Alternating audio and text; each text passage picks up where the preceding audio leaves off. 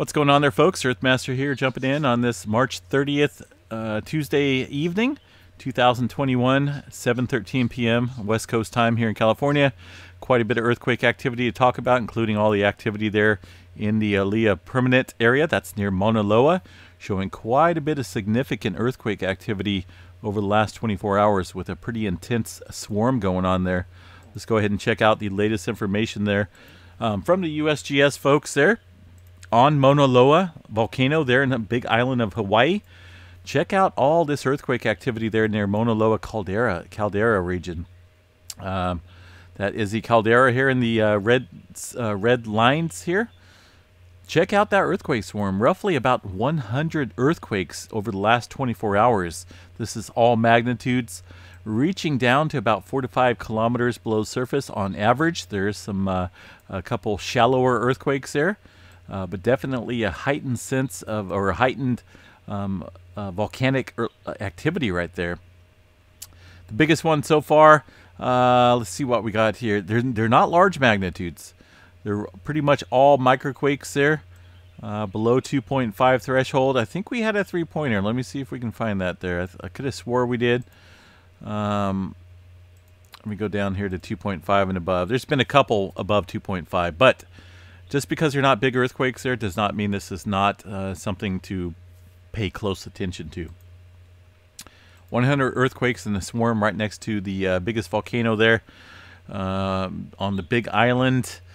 Talking about definitely something to watch here. USGS Volcanoes has not put out any type of news media statement on this yet. I'm sure they will, because it is a significant swarm right next to the caldera, roughly about 2 miles away. And I'm sure this will ultimately, we need to pay attention to this very closely. There's been activity all over the Big Island just today. Up here to the north near, it looks like Mauna Loa region. If that's the wrong pronunciation, please forgive me. And please correct me below in the comments. Looks like Mauna Loa region. Seen a couple earthquakes up there as well. Couple small microquakes, a little bit bigger earthquake here. No, I shouldn't say bigger, but in between all this microquake activity, a 3.3 quake striking out there outside of all this swarming, 25 kilometers downstream below the surface too. Also some more further movement there near Mauna Loa. I mean, Mauna Loa covers an entire portion here of the big island, so this gives you a pretty good idea of heightened volcanic activity right now, just over the last 24 hours. 3.3 down there, way down there below the beautiful surface. Also some further movement here to the east of the Kilauea, or the caldera at Mauna Loa. A couple deeper earthquakes there. Even though they're microquakes, we're still getting some movement being registered there. And of course your typical swarming that's going on down here in the southeast area of the Big Island, but definitely heightened earthquake activity related to volcanic activity showing up there on the Mauna Loa Volcano region there. I want to check out the latest information on the Mauna Loa area. Go ahead and refresh that just to make sure we got the latest information. It still sits as of right now at a yellow advisory. Okay, look how big that that's pretty big. Last eruption on Mauna Loa, just a couple quick facts here, was back in March 24th. We're coming up on that, well, actually, we were past that. March 24th to April 15th area. I guess we're still within that time frame, 1984. So it's been quite a few years of quietness, so to speak, when it comes to volcanic eruptions there on the Big Island with the Mauna Loa volcano. Threat potential, of course, sits at very high. We covered a little bit more detail in this in one of my past videos of Mauna Loa. Not going to go into a whole bunch of activity. Mauna Loa is among Earth's most active volcanoes, having erupted 33 times since its first well-documented historical eruption back in 1843. A lot of information here when it comes to checking out the Mauna Loa activity. I want to show you guys real quick on the map here from the USGS Volcanoes page, all the earthquake activity taking place there. Mauna Loa in the yellow triangle there, indicating the advisory stage. Quite a bit of earthquake activity just recently, folks. Most of this is recent activity. You can see the orange-red indicating within the last 2 days, but most of this within the last 24 hours. So definitely some changes going on there in the Mauna Loa area. What do we got for volcano updates? Right now, a swarm of earthquakes began on March 29th, 2021. Is occurring beneath the northwest flank of Mauna Loa. Mauna Loa is not erupting, and other monitoring data streams currently show no signs of increased activity within the past day. So I don't know if they're talking about the activity that's occurring today or not. 2:30 a.m. on March 29th would not be today, so I don't believe they have included today's activity in this. And today's activity is the heightened earthquake activity that I just showed you there. Just going over this real quick here, beginning at 2:30 on the 29th, has recorded over 130 earthquakes beneath the northwest side of Mauna Loa summit, about 42 kilometers west-northwest of the volcano.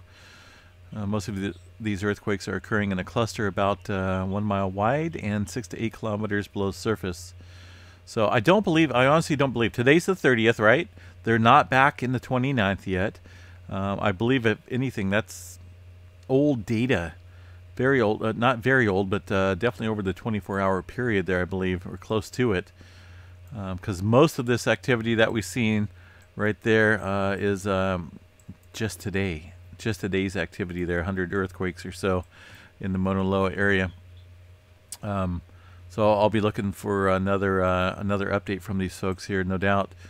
HVO continues to closely monitor geologic changes, seismicity, deformation, and gas emissions at Mauna Loa and Kilauea volcanoes. HVO will issue additional messages and alert levels as warranted by changing activity.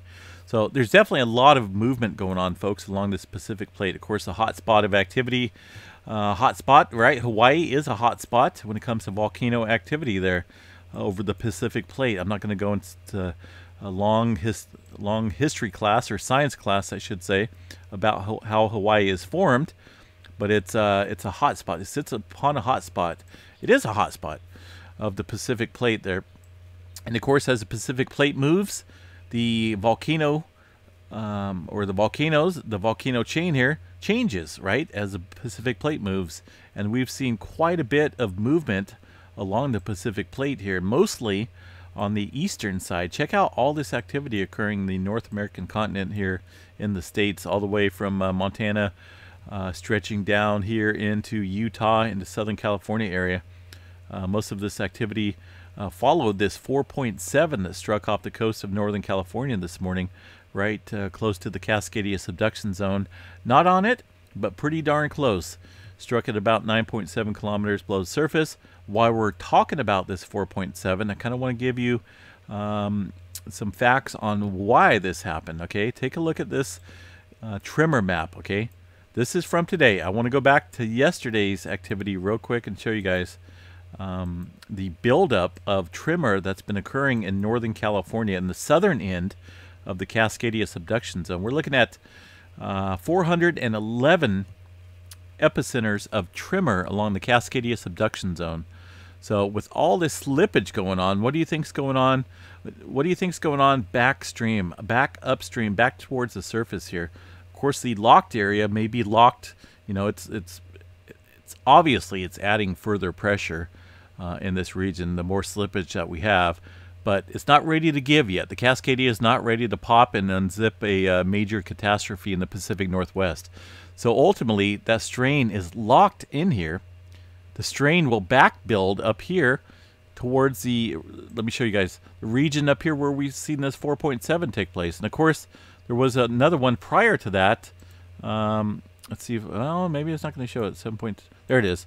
There was a little bit smaller one prior to that 4.7 there. When was it? On the 28th, a couple days ago in that region, 4.1. So the 4.7 getting a little bit closer to the Cascadia megathrust zone, but just know that the reason why we're seeing this, and I expect potentially some further stress on the Cascadia with all of this tremor that's going on there in this region of Northern California. There was a little bit of activity up to the north in the Seattle area, and there has been, let's go, there's just a lot to cover here. Hold on one second, folks. Let's go to today's, and you can see the continued activity in Northern Cal. Central Oregon and into Washington area. There has been an increase in earthquake activity right there in the Seattle area as well. Let's go ahead and check that out real quick with the all magnitudes here over the last day. Check out this activity up here, folks. This is some deep movement going on near Seattle. 25, 42, 28 kilometers below the surface. All these quakes are. This is an obvious sign, right, of some increased high pressure seismic activity at the surface. Right up there. 4.7 down here in northern Cal, and all the activity up here near Seattle. There's definitely a tremendous amount of pressure being applied on the locked section of the Cascadia subduction zone right now. It's very possible we could see a little bit further movement along the surface, a little bit larger than the 4.7 up here. Very possible. Sometimes we do get deep earthquakes that occur inland, away from the Cascadia subduction zone, kind of like we're seeing right now. These are relatively small quakes, but the depth is very significant here. We have seen some deeper movement throughout the years and of larger magnitudes, so I'm not counting that out when it comes to potentially seeing larger magnitudes in this region and also into Northern California. Of course, if the Cascadia goes, then it's pretty much that's it. There's a lot of stress being built up in that region since 1700, and it could just be a partial rupture, or it could be a full rupture. A partial 8.0 earthquake on here would be significant and bad, but it wouldn't be as bad as a 9.0 full rupture of the Cascadia subduction zone. It's something to watch very closely, especially with the heightened earthquake activity that we've seen since this morning. It all started with that 4.7, and then we got a couple of earthquakes there near the Ridgecrest, Lone Pine area north of there. Near where'd that go? What happened to Lone Pine earthquake? It looks like they may have moved it somewhere, or at least took it off the map. But needless to say, earthquake activity did pick up here, and also we've seen a ramp up of earthquake activity in Nevada with a 4-pointer, unless they got rid of it. It was a 4.2, 4.3, I believe, that was in the Nevada area. 4.4, there we go. That followed, this 4.4 struck shortly thereafter, the 4.7 off the coast of Northern California. We've just been seeing activity bounce back and forth throughout the Intermountain West and the West Coast region and into Seattle all day, while the western part of the Pacific Ring of Fire remains locked and quiet. Okay, so we're still kind of focused on Hawaii and the West Coast region for further movement, and not to mention some activity over here. We'll get into that in just a second. But there's really no swarming to report down here in Southern California. It's just these odd quakes that are striking, and the magnitudes that are kind of giving off a relatively well, it's facts that high pressure is being built up out here along the West Coast, even further than what we've seen here in the past. Some movement along the creeping section of the San Andreas Fault. These are some microquakes, 2.3 along the creeping section, but also here to the west, we're seeing some further movement and deep earthquake activity near Soledad, and also over here to the west, further off towards the coast, some further deep movement here, indicating some buildup. Like I said, it's all along the West Coast for the moment. The only part we haven't really seen hit with some new movement and above average earthquake activity is south of the Garlock fault system, and that's a shear fault system here. It's quiet, and the activity south of there, this is, if you get rid of the activity to the north, this is very, very quiet when it comes to your daily earthquake activity on any given day for Southern California. So it's very possible that we're looking at some potential release down here south of the Garlock fault system, which is, like I said, the shear fault that stretches along here, kind of east to west, west to east, opposite of what you normally see in California with the north to south. But either way, there's a lot of fault systems down there, and they it's just like a spider web of a mess. I would not want to live down there. It's kind of crazy when it comes to potential damage of earthquakes. So pay attention, folks, south of the Garlock fault zone. We can follow this trail of activity all the way up in Idaho, right? Or Utah, I should say. Parts of Idaho, yes, they're getting it, but you can follow this trail all the way to Yellowstone. What's going on at Yellowstone, folks? Let's check that out real quick. There's a swarm going on. Let's go ahead and check this out. Looks like it may have died down a little bit. You can see this activity right there, all those spikes indicating some very small microquakes, but activity nonetheless. Now, these are not showing up on other stations, but I have been watching them pretty closely on the live seismograph station of Lake Yellowstone. And I'm not for sure where Lake Yellowstone is. I'm trying to get that to key up here a little bit, but for some reason I can't get it to pop up. Lake Butte. It's hidden down there. It's hidden behind one of these somewhere. But either way, you can kind of see it on a borehole as well. Right there. Those are all earthquakes and microquakes, but quite the intense swarm going on there. For some reason, data got lost on that. But continued swarming up until this hour right here. So definitely watching this activity all the way up through Montana. It kind of shows you where some major pressure is being applied here, folks. Just a lot of movement here. Just be on guard with all the tremor being reported. Let's get a count on the tremor map right here. 636 epicenters of tremor along the Cascadia, with surface rupture, surface earthquaking at northwest of Seattle. Some deep movement there. And also some surface quaking there off the coast of Northern California with that 4.7. It's very possible we could see, like I mentioned, some more further surface quaking, just due to the fact that we're not seeing any type of adjustment over here to the west.